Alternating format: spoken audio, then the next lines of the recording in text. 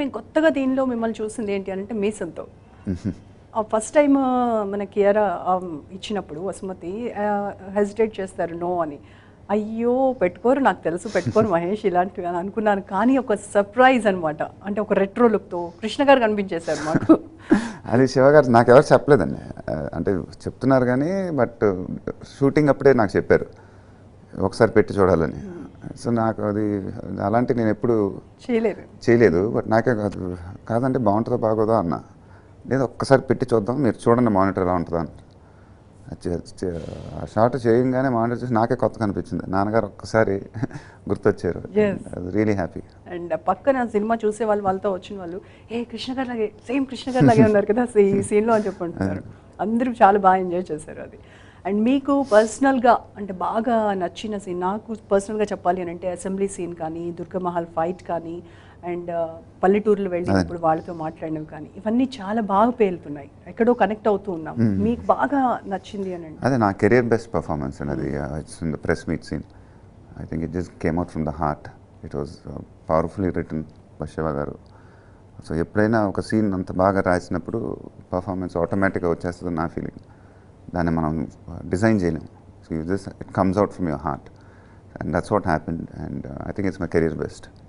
ఆ ప్రెస్ మీట్లో ఉన్నప్పుడు యాజ్ ఎ జర్నలిస్ట్గా చాలా ప్రెస్ మీట్స్కి వెళ్తాం, చూస్తాను కదా, అలా ఒకటే సార్ మీరు ఐఎమ్ నాట్ డన్ ఎట్ అని అరిచారు కదా శుభోదయం జర్నలిస్ట్ని. ఓ అమ్మో ఇంకెప్పుడైనా అలాంటిని ప్లాన్ చేయలేదండి. It came out from my heart. You know it's like nobody knew what I was doing. The entire team was thrilled that day. Shiva garu was very happy. So ఇవన్నీ అనుకొని ఇలా చేద్దాం అని ఎప్పుడు చేస్తూ ఉంటాం యాజ్ యాక్టర్స్. బట్ ఆ scene మాత్రం it came out from my heart.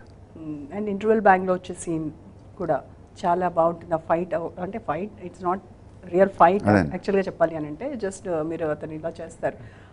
అందులో ఆ డైలాగ్ కూడా మళ్ళీ సినిమా స్టార్ట్ అయ్యే వరకు నవ్వుతూనే ఉన్నాను అంటే చాలా రాజకీయాలు అంటే ముందు వెనుక చూసుకోవాలి, నీ ముందు ఇది ఉందని చూసుకోవాలి కదా బ్రో. నేను యాక్చువల్గా అతను గ్లాస్ టేబుల్ మీద తీసేసిన తర్వాత చూస్తూ ఉండాలి. సో నేను ఇమీడియట్గా శివ గారి దగ్గరికి వెళ్ళి నాకు ఒక డైలాగ్ కావాలి సార్, ఏమన్నా సార్ చెప్పండి సార్ అన్న.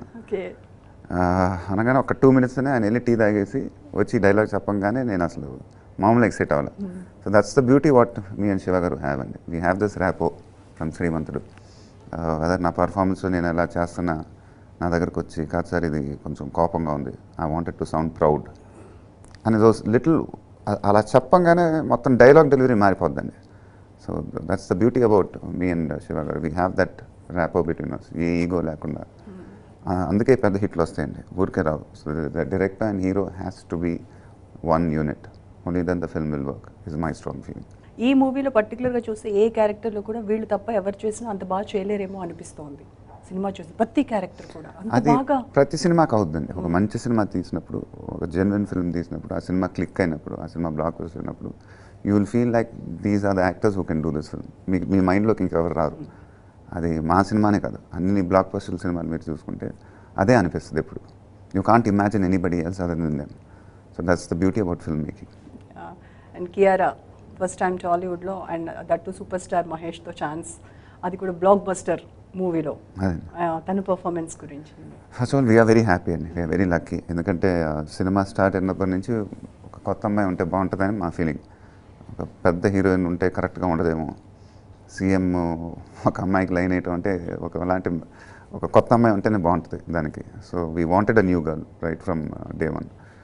అండ్ ఎంఎస్ ధోని అనే సినిమా చూసాం, we really like her. And so I'm happy that she came on board. ఇవాళ అమ్మాయికి చాలా టెరిఫిక్ రెస్పాన్స్ వస్తుంది థియేటర్స్లో. They have accepted her in a big way. I'm very happy. And DSP music ముందు నుంచే ఒక మాకు పాజిటివ్ ఇది ఇచ్చేసింది, సినిమా గురించి హైప్ పెంచేసింది, మ్యూజిక్ కూడా చాలా ప్లస్ అయింది. And as we know DSP ఎప్పుడు కూడా మంచి మ్యూజిక్ ఇస్తారు, అండ్ దీనిలో డోస్ ఇంకా పెంచారేమో అనిపిస్తుంది.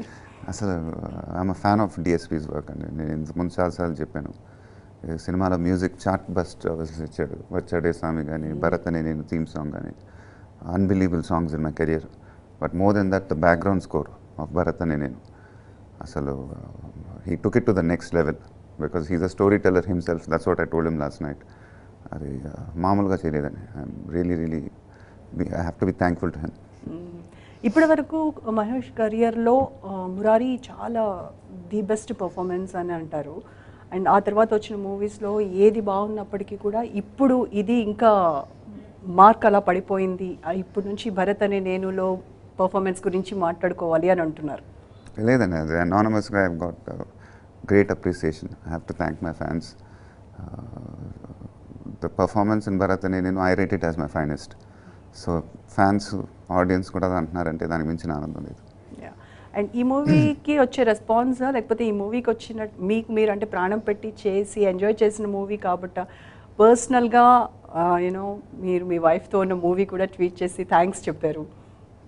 ఇప్పుడు చూడలేదు అలాగా మీ నుంచి? ఇట్ వాస్ వెరీ ఎమోషనల్ అండి. It was emotional journey for us. 2 yearsగా we went through a lot and really happy. ఎలా ఉంటుంది తన support? No, she's always supportive, and I mean, she also felt the pressure for the past 2 years, and she was also very, very happy that this film is a blockbuster. మిమ్మల్ని సీఎంగా చూసి సితార పాప, గౌతమ్ బాబు ఏమన్నారు? వాళ్ళకంటే అంతేదండి, but they enjoyed the film. Songs కానీ cinema 2 సార్లు చూశారు, and they enjoyed the film. తర్వాత